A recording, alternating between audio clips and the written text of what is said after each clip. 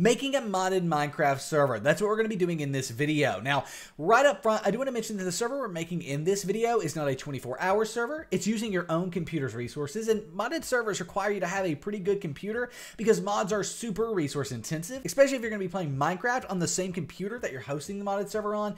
And this is only meant for your friends, your family, people that you trust, because this is using your own internet connection, meaning anyone who gets the IP address of this server can do things like DDoS you, which is basically hit your internet offline, and figure out where you lived under your latitude and longitude coordinates. Now, with that being said, what if you do want to host a server and not have to worry about the hardware, not have to worry about your internet privacy or anything like that? And on top of that, it's just simple, it's easy, and you don't have to worry about anything except adding the mods to the server and playing Minecraft. Well, that's where our company SimpleGameHosting comes in at the first link in the description down below, the breakdown.xyz/simple. There you'll be able to super easily make a Minecraft server running Forge or Fabric, whichever mod loader you want, or if you prefer a mod pack, there are hundreds of mod packs with one-click installation, meaning that you can easily select a mod pack and start playing within minutes. So no matter what you want to do to your server when it comes to mods, whether it's add individual mods, run a mod pack, or anything else, you can easily do it at SimpleGameHosting. And if you do have any issues along the way, there's expert live chat support there to help you out. So go check out SimpleGameHosting at the first link in the description down below, the breakdown.xyz/simple, to start your Minecraft server on high quality hardware without worrying about security or anything like that, and easily add mods, plugins, and mod packs. Again, that's the first link down below, the breakdown.xyz/simple. Nevertheless, what if you don't want to host a server on SimpleGameHosting? You want to host one on your own computer? Well, let's go ahead and jump on into it. First things first, we're going to need to download the Forge mod loader, because that's going to basically be what mod loader we're using. If you want Fabric mods, well, guess what? We've got guides on that as well. So be sure to subscribe for those. We've got one updated one for 1.20.4 coming, as well as a past tutorial on how to add Fabric mods to a server. But nevertheless, here we are on the Forge page in the description. This is the second link down below. Takes you here. Everyone who joins the server needs all of the mods installed locally, as well as you need to put them on the server. So this guide is linked down below because it will help you get the Forge server files, but you can also send it to your friends because they need to install Forge and every mod you add to the server locally on their own computer as well. Unfortunately, that's just a limitation of modded Minecraft, and there's nothing we can do about it. But nevertheless, once you're here, go ahead and scroll down, click on Download Forge here. You'll be taken to Forge's official download page. You want to come over to the left-hand side and click on 1.20.4, and you might have to click the 1.20 and then 1.20.4, but once you see MC1.20.4 here, come under Download Latest and click on Installer. That then takes us off to Add Focus, where stop! Don't click anything on this page whatsoever. Do not click a single button on this page. Just wait about 10 seconds. And then in the top right, you'll see a red skip button appear up here. Click on that red skip button, and then Forge will download. As long as Forge is in the title, you're going to go ahead and keep or save this file depending on your browser. But as you can see, Forge is in this title, so we're good to keep or save it. I've downloaded it before, so I've already done that, but you may need to keep or save it. Nevertheless, we can then go ahead and minimize our browser. And what we want to do is create a new folder on our desktop. So right-click, New Folder, and I'm going to name this our Minecraft 1.20.4 Forge server. Right? So that's what we're going to name that. You can name it anything. You can name it SimpleGameHosting.com if you wanted to. It doesn't matter what you name this. And then what we want to do is go ahead and move that installer file we downloaded to our desktop. So for me, it's going to be in our downloads folder, but for you, it may be wherever your files normally download to, most likely the downloads folder. Drag that to your desktop, and then once it's on your desktop, we want to open it. Now, for me, I know I can right-click, click on Open With, click Java, click OK. But for some of you, that's not going to work. And what do you do if this won't open, you don't have Java? Well, you need to download Java 17. It's required for Minecraft mods. It's required for Minecraft servers. So it's definitely required for modded Minecraft servers. You need to come here, get Java. Once you've got Java installed, you may need to run the jar fix as well. That's going to take all the jar files and link them back to your computer, making them work happily together. But first, download Java, then run the jar fix. Nevertheless, we can go ahead and minimize our browser here. And we want to open up that Forge installer. Again, right-click, Open With, Java, and click OK. Now, first things first, you need to install Forge locally. So click Install Client, click OK, let that install. Once that's done, go ahead and click OK here. And now what we want to do is open up the Forge installer again. So right-click, Open With, Java, click OK. This time, we do not want to click Install Client. We want to click Install Server. This red box will appear. That's normal. Click the three dots, and then on the left-hand side, select Desktop. Then find your Forge server. For me, that's Minecraft 1.20.4 Forge server. This folder we created in our background. Click Open, and then go ahead and click OK. It's not going to install Forge into that folder. It's going to go through every single step of it, download everything, install it, and get everything, well, installed there. Once it's finished, you'll be able to start this server. But your friends won't be able to join it. So let's go ahead, start the server, have you join it, then we'll show you how to let your friends join it. But as you can see, successfully downloaded Minecraft server and installed Forge. Click OK. Now what we want to do is open this up. In order to start this, what we need to do is create a run file, a run.bat file specifically. To do that, you want to right click, create a new text document, and then you can leave this called new text document. Open this up and then paste in this code from the description. What are these codes? Well, there's two of them. Here they are in the description down below, 4 gigabytes and 6 gigabytes. And this corresponds with the amount of RAM you want the server to have. You really can't even start and run a modded server with mods without 4 gigabytes of RAM. A lot of modded servers need 10 or 16 gigabytes of RAM. So starting with 4, upping it as you go along can be needed. But nonetheless, we're going to go ahead and just use 4 gigabytes, which is the code that I've pasted here. It should start with Java. It should end with pause, right like so. Then go ahead and click File, Save As, and then you want to name this run.bat. So the file name is run.bat, and the save type as is all files. So file name, run.bat, save type as, all files. Click Save, and now we have this new run file. Now yours may not have .bat at the end. If it doesn't, come over to the top and click on View, and then make sure File Name Extensions is checked. As you can see, mine's now just called Run. So make sure that File Name Extensions is checked. That way we can see that. And then what we want to do is rename, this is the last step, Forge here. So as you can see, it's Forge 1.20.4 with a version.jar. Right click on this and rename it to simply forge.jar. All lowercase, exactly like that. And again, if for whatever reason you didn't turn on file name extensions, it would just be Forge, but forge.jar is what it should be there if file name extensions are on. Now to start this server, just double click on run.bat.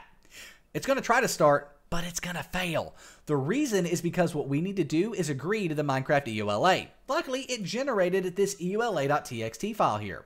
So go ahead and open that up and change EULA equals false to EULA equals true. TRUE, exactly like that. And then go ahead and click File, Save. Now we've saved this EULA.txt file, and we can double click the run.bat, and the server will now start. It's that quick and easy to start your Forge server. Now at this point, you're the only person that can join it, like I mentioned.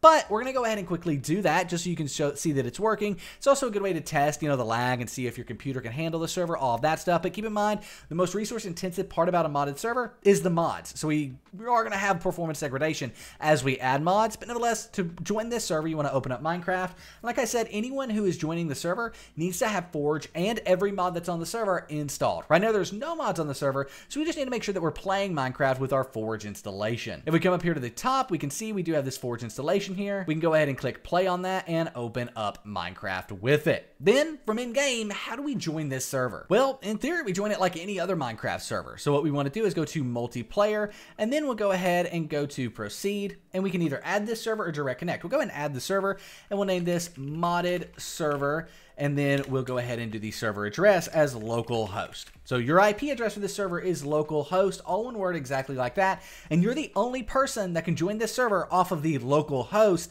IP, but it's good at testing it here. So if we go ahead and click done, we'll notice that we have this modded server, and we can double click on it to join it. You'll see us joining over here on the left-hand side.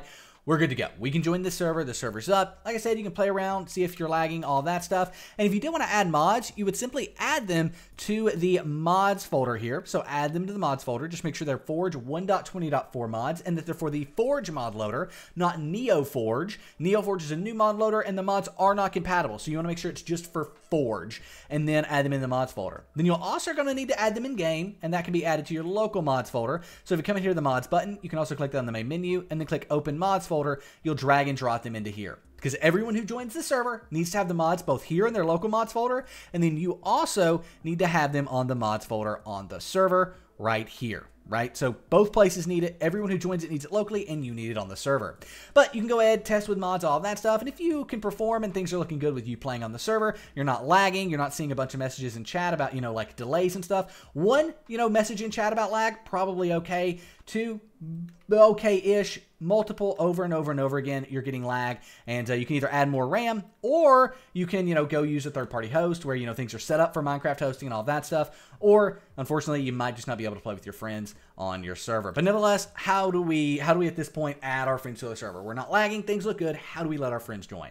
Well, in order to do that, we're going to need to port forward. So, disconnect, quit out of Minecraft, and we want to go ahead and stop the server. Always stop the server by coming over here in the console and typing the word stop with nothing else, just stop, and then hit enter. And when you do that, it's going to stop the server properly and then press any key to continue. And now the server is closed. Everything's saved. That's the important part.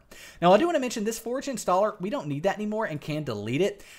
Then what we want to do is go ahead and open up the CMD, the command prompt. So open up the Windows Start menu, type CMD, and you'll have command prompt here. Open this, and then in the command prompt, what we want to do is type ipconfig, ipconfig, exactly like that, and hit enter. Then we want to get some numbers from here. I'm going to go ahead and make note of these in Notepad. We've used it a few times in this video. It's a favorite tool of mine. But we want to go ahead and make a note of a few of these things. But you can make the note of these in your desktop, wherever you can keep track of these. So the first thing we need is the IPv4 here.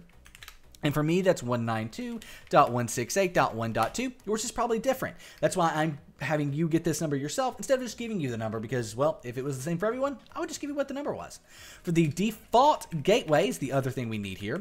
It's right down here, and for me, that's 192.168.1.1, but for you, it may be a list of numbers and letters. If that's the case, look at the line under it, because the next line is probably just numbers, and that's what we want. We want the one that's just numbers. Nevertheless, if I fix my little typo here, 192.168.1.1, that matches my default gateway, and 192.168.1.2 matches my IPv4 address. So we've got these. What do we do with these? Well, we want to go ahead and first open up our browser. Then we get to use the default gateway. And up here at the top where we would normally type in SimpleGameHosting.com, the breakdown.xyz, YouTube.com, right up here at the top, you want to type in that default gateway. So I've already done that, 192.168.1.1, as you can see here. And then you want to go ahead and hit enter. Now, some sort of a login box is going to appear. Mine pops in from the top. It just could be in the center. It's probably going to look different from mine, but that's okay. But what do we enter into this login box? Well, it's going to be different than your Wi-Fi password. It's your router's username and password. And we have a link in the description down below that goes over exactly how to find your router's password. Start with method 1, work all the way down through method 5, and go through every single step here. Usually people find it by method 4, and some people unfortunately do have to contact their ISP, but generally you find it by method 3 or 4, and you're good to go. I'm going to go ahead and log into my router, and then we'll be able to go ahead and port forward to allow our friends to join. Once you've logged in, your router will probably look different than mine, but that's okay. I'm going to be giving you the common terms for port forwarding, but of course there's also an in-depth guide in the description on how to port forward on any router that goes through how to port forward on any router. We also have this video, and it's worth watching the video because you'll pick up terms, even if your router is not mentioned, of what port forwarding could be called. But I'm going to give you some right now too. Now for me, port forwarding is in advanced, it's in advanced again, and then it's in port forwarding / port triggering. For you, it could also be in advanced. It could be in advanced and administration. It could be in just an administration tab. It could be called NAT forwarding, NAT forwarding. It could be called apps and gaming or gaming and apps. That's very, very popular. It could be in the security tab, the networking tab, the setup tab. It could be called port forwarding / port triggering / port forwarding, or even just single port forwarding. Truly, there are tons of different things that port forwarding could be called, but don't be afraid to click around your router until you do find port forwarding here. Once you do find it, you want to go ahead and add a new port forward, add a custom service. You may just have a big, long list of empty boxes. Start with the first one and enter in the port forward information there. We want to add a new custom service or add a port forward here.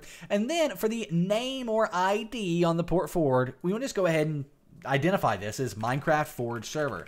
You can call it whatever you want, but just make sure you know what the port forward's for later on. For the protocol, you want to make sure TCP/UDP, UDP/TCP, or both of these are selected. For me, I'm going to go ahead and select both of them here, TCP/UDP.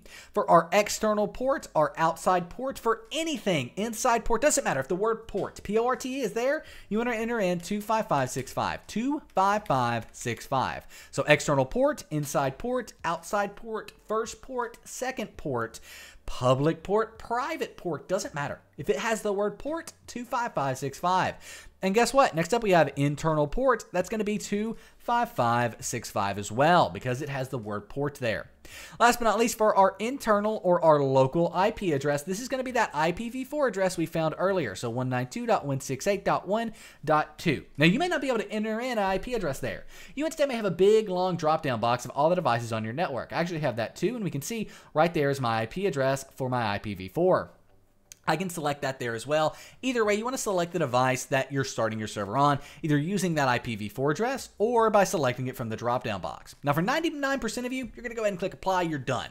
But there are some people that will need their public or external IP address for a port forward. Guess what? Every single person watching this video needs that, because that's how their friends are going to join the server. So in the description down below, we have a link to here. Now, most of this is covered up, but you can see 4.3 here, but you want to go ahead and click to copy your IP address. Why is this covered up? Because you don't want to give it out to anybody and everybody, and that's why it's so important to only give this server to your friends, your family, people you trust. And if you do want to make a more public server and not have to worry about security and all that stuff, you want to create a server with SimpleGameHosting right here. Nevertheless, go ahead, click to copy that, and now we can go back to our router if we did need our IP address there, a public IP, paste that in. Otherwise, let's go ahead and join via our public IP address.